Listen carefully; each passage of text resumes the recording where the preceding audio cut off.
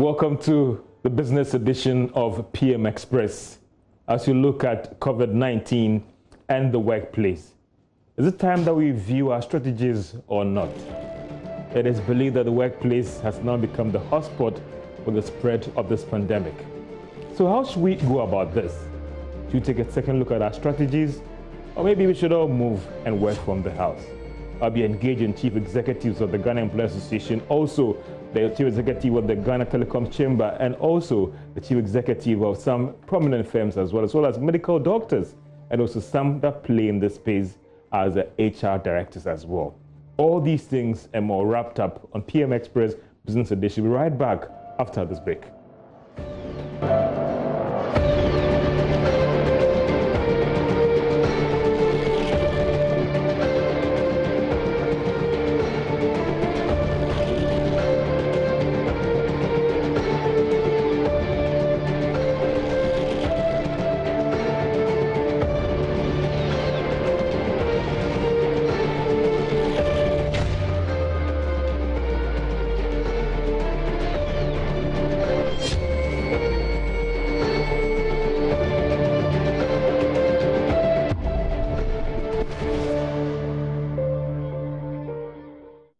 Welcome back from the break as we look at coronavirus and the workplace, and looking at the fact that it's soon being described as the hotspot for the spread of the virus. So what should you be doing if you are an employer out there? What should you be doing if you're out there?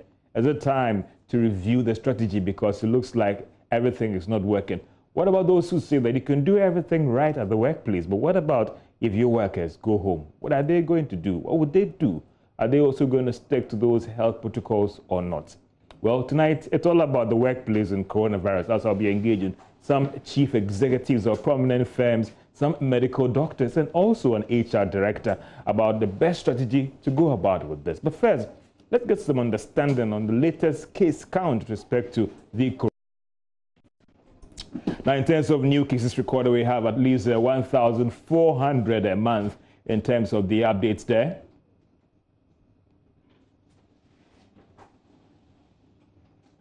Active cases are 4,717. In terms of those who have actually recovered or discharged is 18,622. The death stands at 129.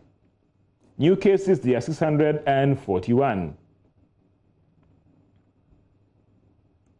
In all, our case count stands at 23,463.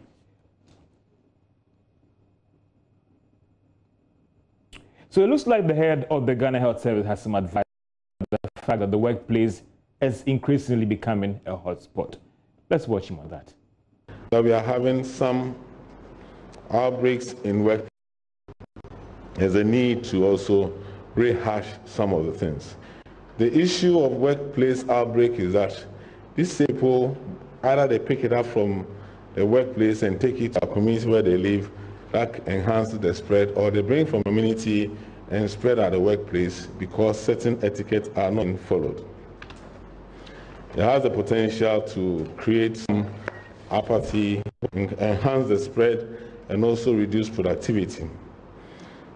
We are entreating all work towards reducing congestion at the workplace in any way that they will have to do to reduce congestion at the workplace. That's the first thing, so that social distancing can be maintained at these places.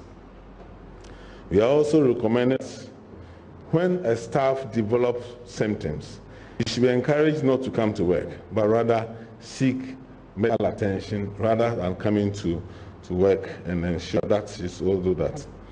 Managers should continue to engage their staff on the safety precautions done there and ensure that the things they need for hand washing, social distancing, sanitizers are all available at the workplace. The workplace organization should be done in such a way that there's very little contact as much as possible. Eating together and all those things are things that should not be encouraged.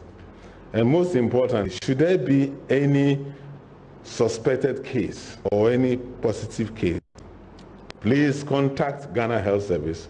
We will quickly come to a risk assessment and assist you and tell you who to isolate, who should test, and also follow up these people into their communities and follow up with the testing and isolation so that we can really contain this. Jida is the head of the Ghana Health Service, giving us some advice on what you have to do in terms of dealing with the situation at your workplace. Now, let me get on to our virtual platforms and with all our guests out there. That is the chief executive, actually, of the Ghana Employers Association is also here there with us. You also have the chief executive of the technology chamber as well. And thank you, lady, doctors, gentlemen, for joining us on this discussion. Let me first start with Mr. Frimpong, Alex Frimpong, Chief Executive of the Ghana Employers Association, in terms of the fact that as an employer, are you worried about what is happening, and even what are your members also saying as well? Mr. Frimpong, if you can hear me, I'm saying, are you worried?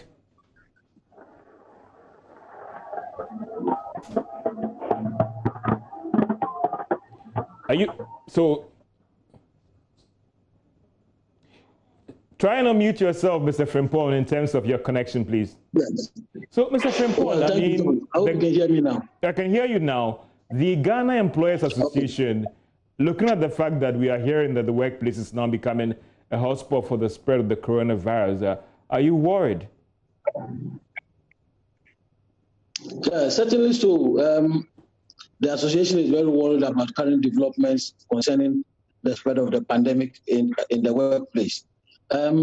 Since the outbreak in March, we have had a lot of discussions with employers and also with other authorities, and also even the tripartite, all aimed at ensuring that we deepen the implementation of the protocols that will stem the tide of the spread in our various workplaces. But we noticed that there have been some slippages, and we are relapsing, and all these things are happening. So members are generally more concerned about these developments. We need to work together to make sure that we rid the workplace of this pandemic. Mr. Frimpong, do I get from you in your submission that it looks like you relaxed things a little bit, and that is why we've seen these numbers picking up? Well, that is not the impression. What I'm trying to say is that when the whole thing started, employers were very keen in making sure that all these things were observed. And currently, you realize that the challenges employers have is that all that the Ghana Health Service, WHO, and all the other prescriptions have been followed to the letter. But you know, employees live in communities. So the challenge now is it a spread from the community that is being brought to the workplace, or what? Because I am not sure there's any employer who has not put in place all these protocols that we need. In terms of busing employees to and from work, many organizations who either to take a bus that would convey about 80 employees to work are now doing about 30 or 40 to ensure that there's physical and social distancing. When you go to the canteens, many of them run shifts. In workplaces, many of them are working from home. Others are also making sure that they rotate the staff who come to work, and even so, they do a lot of spacing to ensure that there's no congestion whatsoever. So we need to delve deeper into why the workplace is being hit by the spread of the pandemic. Because many businesses, when it comes to hand washing, sanitizing, all the hygienic protocols have been fully observed. We have had to go around to visit more than 200 of our members, and the strict observation of these protocols, at times you wonder how they're able to cope with even the expenses involved. But that is the contribution of businesses to the stoppage of the pandemic. So in their various organizations. So honestly, we need to really delve deeper into why the pandemic is spreading into the workplace, given the fact that employers have spent a lot of time, resources, education, sensitization of all employees, and also even third parties who visit them by way of making sure that we are able to control the pandemic. So I think we need to delve deeper into the interesting to find out what exactly is happening. Interesting there, Mr. Frimpong. Let me try and bring in the HR director of Nyaho Medical Center, Madam. And for you, as an HR person, looking at what is happening, are you trying to revise your notes and what you tell your bosses? Because it looks like you're doing everything that you have to do right, but still this is happening. That's right. And you know, I think that as the caseload increases across the country, I think we will see the impact and effect of community spread within our workspaces. And I think that's a reality that we just have to come around. And I think what we are doing is, you know, we've got a business continuity plan in place. We are consistently and continually communicating with our staff. And I feel that the key really with this is in terms of education and communication and being consistent with your communication, because people naturally revert back to default in terms of behavior. And so the consistent communication with staff to bring to the fore of their minds the awareness of the processes and the things that they need to do to ensure that they minimize spread, even in their communities, is really important. So for us, you know, from the beginning of the pandemic, we've had a business continuity plan in place. We've had a deliberate communication strategy to engage with our staff. And for me, as the caseload continues, it's about that continual education of staff to make them aware of their role in terms of curbing the spread of the disease. Well, Madam, you manage, a health sector in terms of human resource.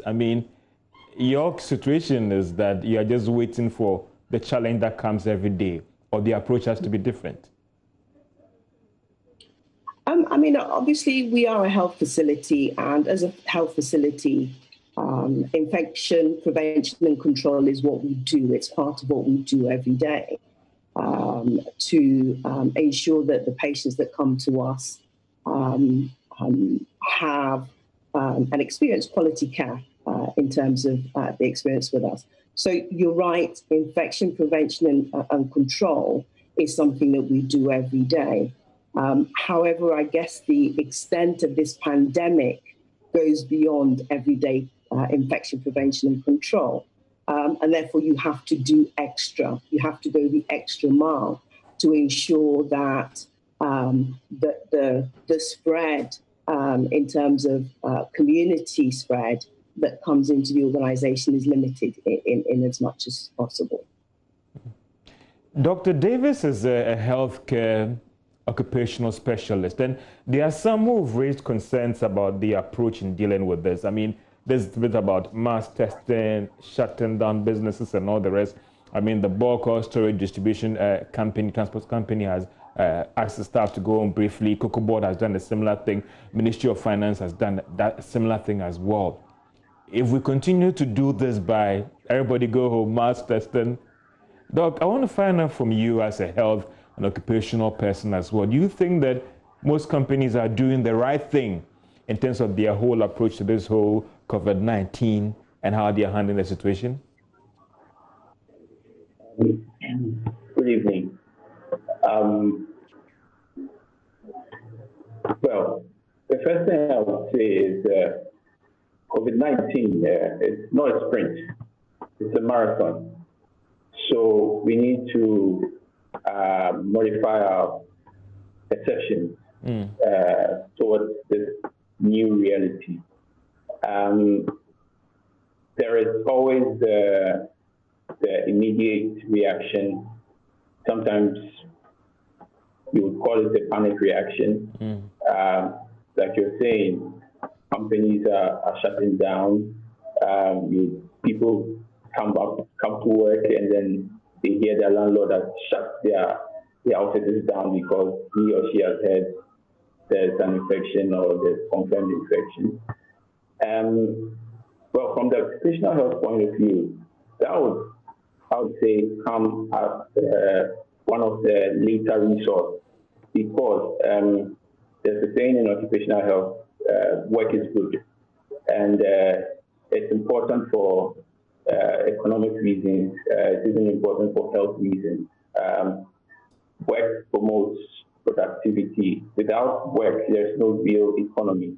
We need to keep the businesses running, you know. So if we start shutting down, then the question is, how many times can we shut down?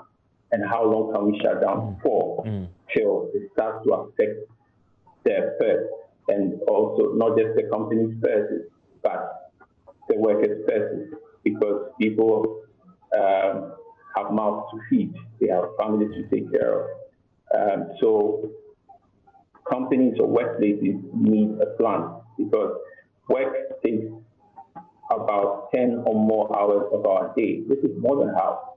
So work is a huge contributing factor to our life. And the pandemic is part of our lives now.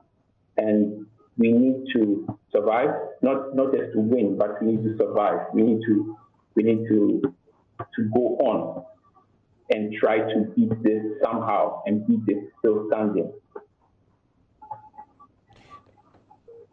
Talk about standing and all the rest, but I'm asking myself, how sustainable is this approach? And back to our main question about whether it is time for us to review this approach, where we detect maybe 2 or 3 cases at the workplace, there's mass testing, and then everybody is asked to go home, work from home. I mean, how long can we continue doing this? If tomorrow, a month down the line again, there's 1 case, do we shut down again? Is this approach good? Or there could be other things they could be doing? Yes, there are other things that could be done. See, actually, the steps in the workplace to try and control the spread of COVID-19 stem from a simple principle, where the aim of the employer should be to provide a safe workplace, a healthy working environment, where work activities can continue in a healthy and safe manner while keeping the workers safe. Now, if you do a risk analysis of your work activity, and mind you, work activities are different. You have white-collar jobs, you have blue-collar jobs, you have informal sector jobs. Even the hawker, they have a job, you know. So you do a risk analysis of your activity area. You realize that, well, the common hazard is there. That is the virus. It's a pandemic. It's everywhere. You need to find out where the sources of transmission are coming from. You need to establish whether it's an ongoing workplace transmission or an ongoing community transmission. And what we know currently is that we have an active community transmission now. So we need to plan based on what we know. We need to put the controls in place. There are administrative controls, there are engineering controls, there is training, education, just like one of my colleague panelists said. We need to continue the training, the education to bring about a behavioral change, because with the behavioral change, then people behave in a certain way in the workplace and are able to take it into the community. It spreads and everybody follows suit, you see, because if you're going to spend a lot of money in the workplace buying masks, sanitizers, fixing hand washing units, and you don't enforce, or you don't train, or you don't educate, then the people that come to work, you know, they play a small part and then they go home and then it switches, you know. But the thing is that Kofi and Nama or Kwame or Governor or AC would come to the workplace, they'll do what they need to do, but they will take a car, they'll go home, they'll go and meet with their families at home, they have neighbors, and they will probably, now the churches are open, and they'll probably have some interaction. How do they undertake these interactions? Because the role come back into your workplace. And just like the Deputy Minister of Health said, well, if you start testing in any state, you will pick up a positive somewhere. But what do you do when you do pick up a positive? You need to be calm and not spread fear. You need to go by the plan, your business continuity plan that you have in place, and then you put in place the measures.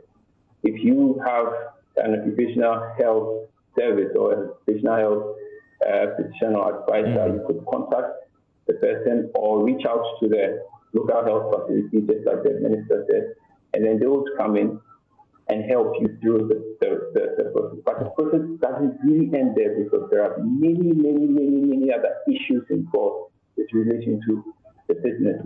They lose a lot of money, not just by buying sanitizers and many other things. They lose money from wet absenteeism.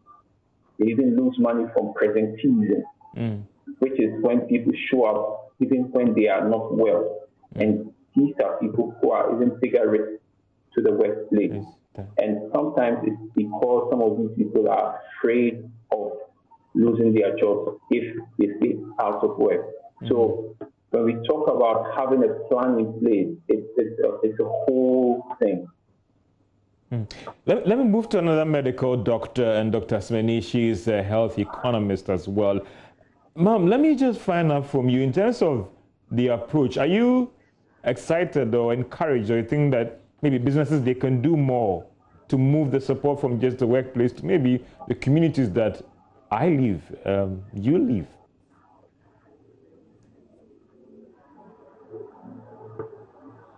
If you can unmute your microphone, Doc. Yes, I have. Thank you. I was just saying that you think that we should move the support from just the workplace as someone who owns the business to maybe the communities that I live, you live, because it looks like everything is being done well at the workplace, but back home, we all drop our guts.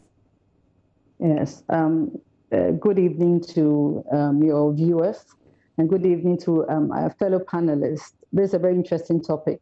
I believe that the COVID-19 situation or pandemic has brought us all together in a major ecosystem. We are all connected one way or the other. And that essentially means that you cannot look at the workplace alone, unfortunately. And so when I saw the topic you had fit in, I said, well, the workplace does not live alone. It lives in an ecosystem. And the ecosystem is, it's comprised people who move from home to the workplace. So I would look at it not only from the communities where the communities spread or infections are happening, but I would look at it in terms of the continuum, the whole chain, value chain, until you get to the workplace. Now, we have some companies where people are coming from, of course, various communities with different levels of sanitation. You cannot discriminate employees because perhaps they live in poorer communities, and so encourage more people from perhaps better off communities to only come to work. And so you would have people who are using public transport, for instance. And if we can tell from an environmental scan, we can tell that even trotro drivers are not using, trotro drivers and their mates are not using the mask. Those who attempt to use them, you would see that they are not wearing them appropriately. You see them around the chin and other forms, I think just to avoid being arrested or something like that. Now, the interesting bit about the COVID-19 is that it's not only through contact through the droplets. It's also rests on surfaces. And so it could be that somebody may have occupied a seat who was infected, and you just got on board. And it might not be the mate to transmit the disease to you, but you would pick it up from one surface or the other. You move from the work, you enter your workplace, various contacts, the files that we transport. We still do, a lot of companies use hard copies, And so in a time like this, we are going to have to look at the environment from which we are living, the environments in which we work, the technologies that we employ in these environments. Also, we have to think about even the rotational. I think you spoke to the Nyaho Clinic HR manager, who would, I'm sure, give us insights into the need for even the rotation of staff.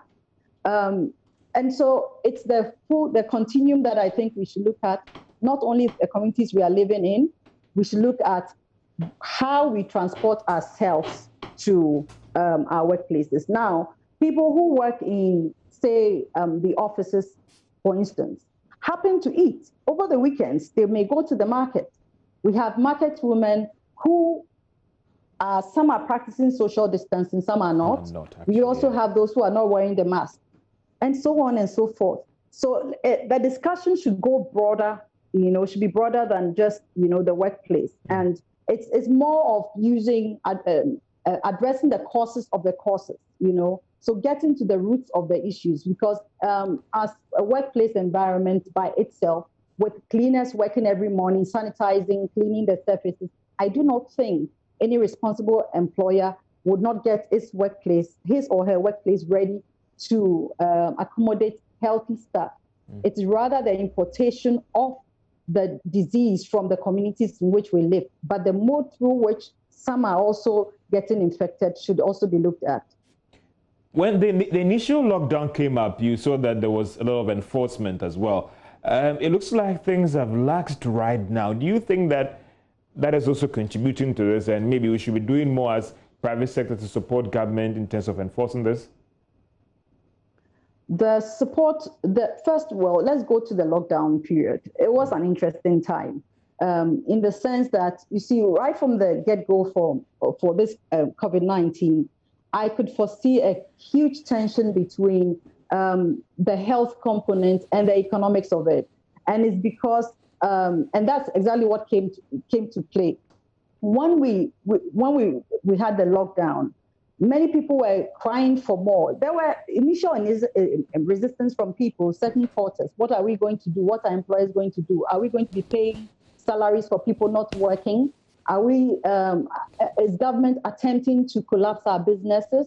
All manner of considerations came on board. Now, during the lockdown, I had expected to see a lot of local or community education. And I think to an extent that was done.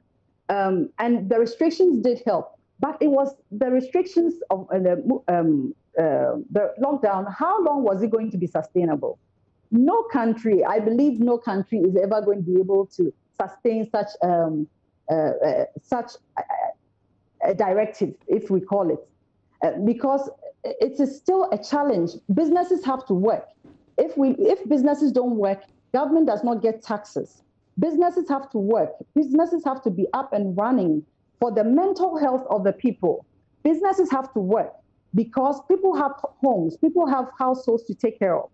And, it is a whole environment of everything and everybody involved in this system that we must address. If, for instance, the lockdown had continued, what was it going to be? You remember a bit, we all experienced it. A system was to be designed for health workers to move and certain sectors which were part of the essential services to be contained. Now, there also came the question of how long was government going to be able to feed people in communities, very poor communities, whose daily livelihoods or whose livelihoods depend on petty trading, for instance. They are also part of the ecosystem of this space.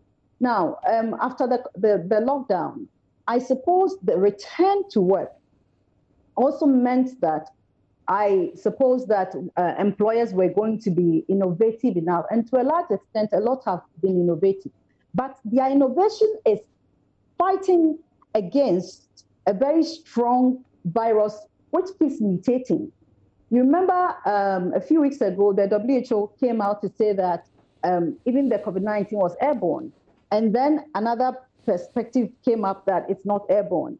If it were airborne or it is airborne, what does it imply? Should we even be in an environment, a workspace where it's confined? We have structures within which we have to work. Meaning if you have a boss whose office you enter, whether he wears a mask or not, or whether some droplets have managed to escape the mask, it essentially means that the environment, the entire environment is infected. And that means that you could, by just entry into somebody's office, get infected. So it's a very tense tense relationship that health is having on economics, and I think that we have to keep evolving with the challenges that are coming up with the COVID-19 rollout. Doc, I'll be coming back to you for us to look at the whole impact of all this on the broader economy. But in all these discussions about dealing with these challenges at the workplace and all the rest, there's been this vogue or whatever it's about working from home. Internet, data, availability. There are some who have tried this and it's already worked for them. Deridin Daz, the chief executive of the Telecoms Technology Chamber, Derry, is our market ready for this? Because there are some who are still complaining that yes, there is data, but there's nothing like that personal engagement with people. In looking at all these things about strategies and all the rest, working from home, do you think that is what we all have to accept and work with right now? Yes, and thank you very much for the opportunity to engage the co-panelists and the audience out there. Now, in terms of the current situation that we find ourselves in, I think that it has come a time that we have to adapt, even if we are not ready. So we need to find ways and means to be able to still provide value to our customers using available channels in terms of our continuous or business continuity and continuous engagement with our customers. So yes, and one of the ways of still continuing working is working from home, and that's one thing that has come that we need to adapt to.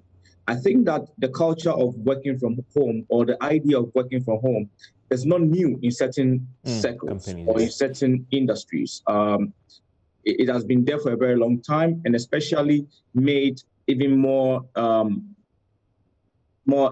evident, or it can be observed more in the digital community or in the tech ecosystem, where a lot of work, a lot of people in the tech ecosystem already work from home, and that's where we have the whole concept of business process outsourcing, people being able to stay in their homes and working for other companies in other countries. The key dynamic here is that now working from home has become very, very domesticated. That means that we've come back to our local setting, where now we have certain challenges, especially when it comes to internet connectivity, right? And where now the demand for domestic services that require work from home has gone up. At first, that demand was outside the country. So we have companies outside the country that demanded some locals to work. So the people who were working will inadvertently be given the internet, tools to be able to connect and work. Now, companies in Ghana who now have to let their team members work from home will have to now spend more money to be able to provide the needed tools for their employees or their team members to work from home. And that is where sometimes the challenge comes. But I think that the key challenge of working from home is really the pre-COVID culture. If pre-COVID, you have a certain culture of being able to do work remotely, then in COVID times, it is quite easy to make that transition. Okay. But if pre-COVID, your work culture does not lend itself for remote working, then the adjustment or the transition can become very difficult. Okay. So one of the key things is being able to, one, establish that culture of being able to have the discipline to coordinate work outside the office. In our terrain, in our part of the world, bosses would like to see you working. So there's certain element that does not make it easy for work from home, to become ideal for certain working environment, right? But a critical ingredient here is, one, do you have the culture of coordinating work outside offices, right? Have you been able to prepare the needed expenditure, or do you have the money to be able to support your team members to be able to work from home? And even more critical is, do you have the tools or the goal management system to be able to manage working outside home? Because now you're not seeing anybody. You can't walk to somebody's desk and say, hey, what are you doing? You have to be able to coordinate that over a virtual platform. How do you know whether the person is sleeping and telling you that the internet is not working while the internet is working? How do you respond to children in the environment who are disturbing the team member from really properly engaging in work in the kind of environment that the person needs? How do you even create that work setting? Because certain working environment requires a certain atmosphere, which requires a certain ambience to be able to deliver. So if people are working from home, as an organization, are you able to provide that setup that your team members need to be working from home? So yes, working from home is a new quote unquote normal, is a new ideal, but it presents very critical realities that organizations need to figure out how to surmount. And that is where you need a proper work from home plan. And if you're not sure of, you can then learn from organizations that are already doing it, or work with consultants to be able to get that done. And even now, I think there's a time for large organizations to engage startups, because the startups are used to working from home because of constraints. So there's a time for big organizations to start learning from the younger organizations that are startups to be able to carve out a very viable model when it comes to work from home. I'll be coming back to you on the infrastructure, but let me get back to the Chief Executive of the Ghana Employees Association and also the HR Director for Nyaho Medical Center. In all these things, work from home, reviewing the workplace policy, what has been the impact on the bottom line already? I believe that at a time when people might be calling for more, it's really taken ahead of your members. How are you managing the situation? Apart from the core medical staff, the administrative staff, are you asking some people to go home? Are you saying that, listen, I need more money because we need to invest in these critical sectors? How has it been for you? So for us, as part of our business continuity plan, one of the things that we had to do was present what we called new ways of working. So essentially highlighting or dividing our staff into what we call essential and non-essential workers. We're a health facility, so clearly our clinicians are core to what we do and the services that we provide. But we have a small set of non-clinical staff, my team, HR, finance, procurement, marketing and sales, etc., who have the ability to be able to work from home. And that's essentially what we try to do is, certainly in the thick of the pandemic, when we switched on our business continuity plan, we mandated that non-essential workers actually work from home.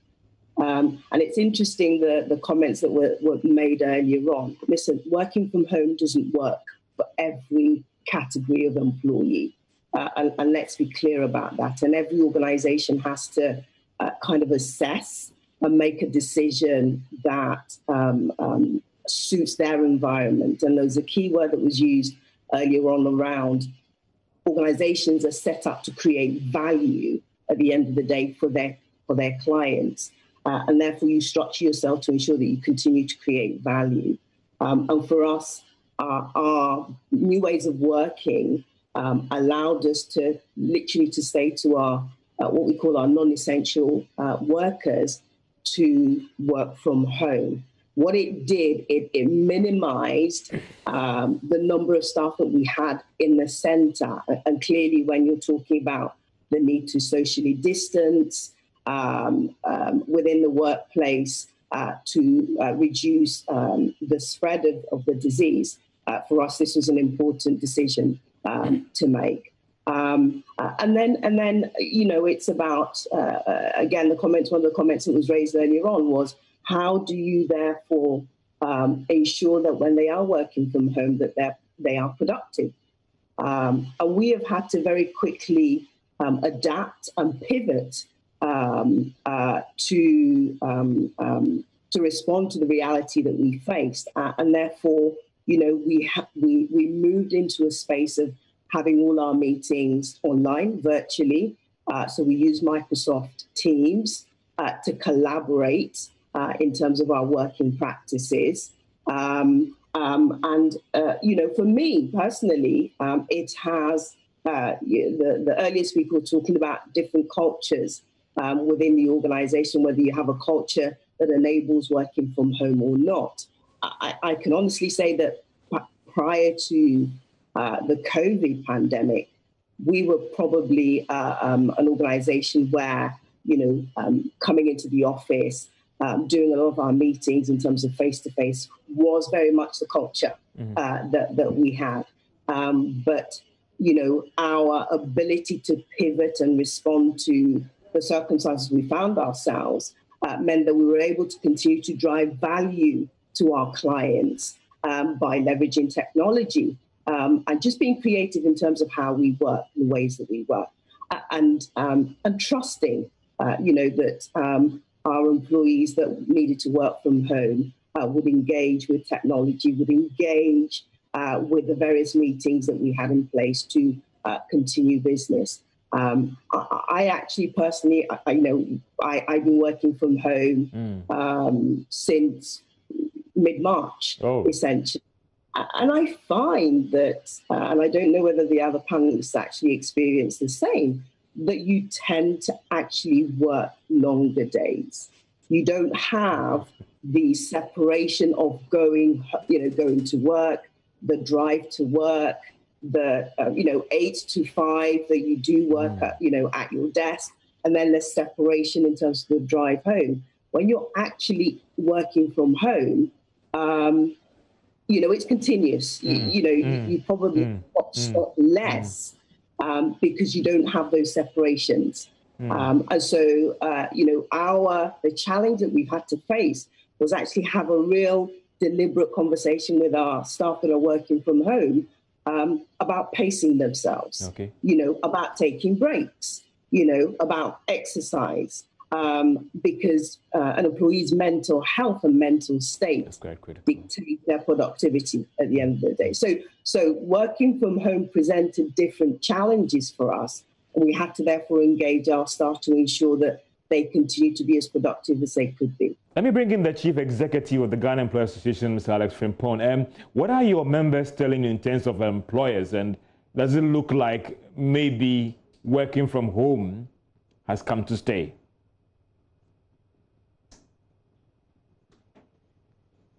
Mr. Alex Frimpong, if you're there. Mr. Alex Frimpong, looks like you have to unmute your microphone, Can you hear me now? I can hear you. I'm just saying that what are your members telling you in terms of the Ghana Employers Association that so far trying to push this working from home, has it been that good for them and maybe it has come to stay? Well, I think that for now it has come to stay, and businesses would have to really devise means to make sure that it works and also facilitate their businesses. Like my colleague from Yahoo rightly said, when you want to embark on that journey, it's a whole new thing altogether. So one, how do you provide the needed infrastructure for employees to operate effectively wherever they may be in the country? Again, how would the business be able to absorb the cost in doing that? What are the policies that will guide organizations and their officials or functionaries in working from home? So these are all some of the discussions that are ongoing to make sure that once this has become part of the business ecosystem, we should be able to cope. Again, many of the organizations are now using virtual meetings, which that was unknown. Why? Because if we are going to observe strict social distancing, physical distancing, the business must go on. So, but in whatever location where you find yourself, you should be able to use the platform to contribute to management meetings, board meetings, and all other areas that you'll be required to share ideas on the way forward. Employee community is also becoming very, very important. So many organizations are developing other innovative ideas, creation of WhatsApp groups, improving the intranet facilities to make sure that businesses are in touch with their employees and other stakeholders. Mr. Pimpo, just sorry to interrupt a little bit. In terms of the data that you are picking from your members, are more of your members now going virtual? Sure, a good number of them are going virtual. In addition to that, some of them are also doing job rotation. Okay. Maybe 10 people can come to work today, or maybe in a week, another 10 will come, depending upon the size. But we must also understand that not all operations can yield to working from home, the work from home idea. For instance, from a manufacturing concern, the key operatives cannot work from home. They must necessarily be physically present in the factory, but the support and ancillary staff can equally do so. Okay. So even for those who will be standing by the machine, how can you streamline the operations to make sure that those who attend work and are operating the machines, there are new ways of operating to really conform to the standard of physical distancing. Okay. So businesses are going through a lot of reviews, simulations to make sure that they are able to cope with the pandemic, because businesses must survive. And if businesses don't survive, the country cannot survive, employees cannot survive. Indeed, so businesses must survive. All my panelists, please hold on. We take a quick break and we'll be right back as we try to round up on the discussion in terms of COVID-19 and the workplace. Is it time for us to view our strategies or no? We'll be right back after this break. Don't you go away. So as my panelists, it might be a good time to catch up with a cup of coffee or tea.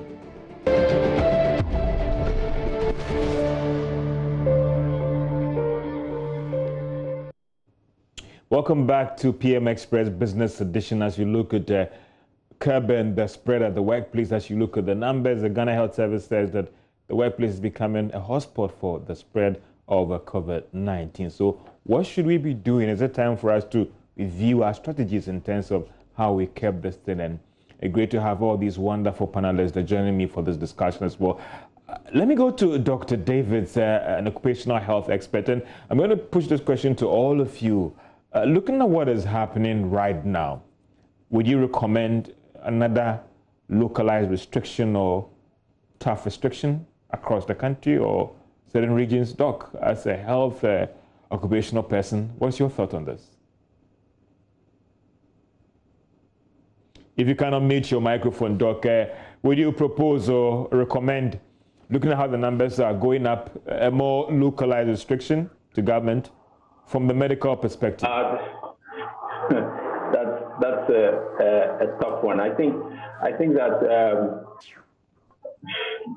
at this point it's more about reinforcing the preventive strategy. It's more about prompt identification of infected persons, isolation, testing, isolation, and treatment. It's more about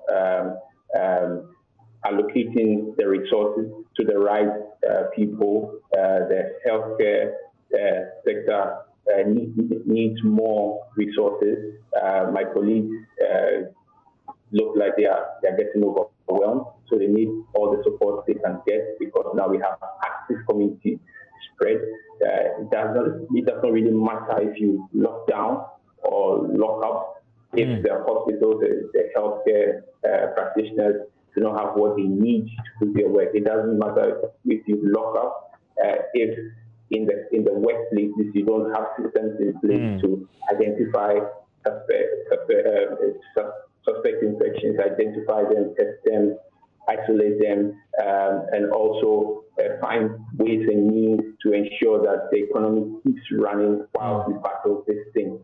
So masking up, using your proper hand washing strategy, sanitizing, ensuring social distancing in all your workplace activities or even community and personal activities would be the best way. And all over the world, we know that communities and spaces where these things are being implemented. So Doc, you wouldn't recommend, in 30 seconds, you're not going to recommend for another lockdown? Not yet. Let me go to Dr. Semeni. In 30 seconds as well, from a health economist point of view, would you propose another lockdown?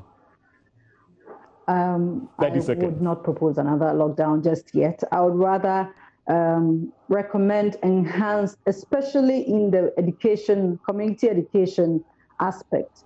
I would recommend that further education is done because the myths and the fake news are still very powerful. Some still do not believe that COVID-19 is actually a disease. Unfortunately, we're also in a political season, and so many kinds of spins have been put on this disease, which need to be separated from the politics of our country and in a year like this. So I would not recommend a further lockdown because business must run. Derideen, a tech expert, should lockdown be the way for us? 30 seconds. Should we lock down again?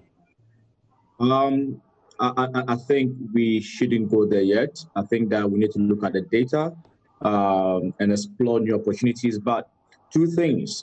One of the key recommendations would be that as a country, we need to stay positive as a people. I think that fear is another way that we can become our reflexes to reacting well to a pandemic can be more or less impaired if we have a fear.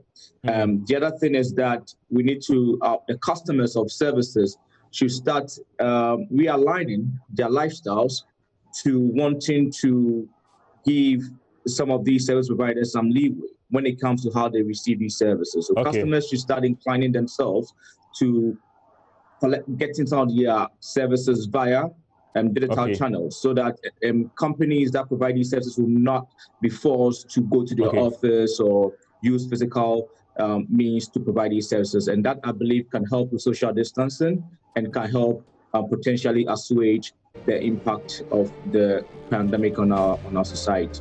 Thank you, Derek. The HR director, Naho, 30 seconds, lockdown again in 30 seconds. No, I don't. I think it's a disease burden that we need to get used to. I think COVID is here to stay in one form or the other.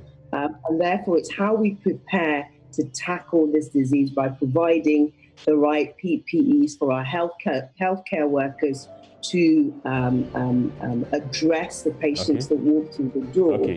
I think is key. But this is going to be a disease burden for I'm sure many years to come. Well, all too soon I have to draw the curtain down. Immense thanks to our health experts for joining us, our chief executives as well. And I know that the debate will still go on in your homes as to whether we've done right or we need to review the strategy in terms of controlling this at the workplace. My name is George Jaffe. Enjoy your day.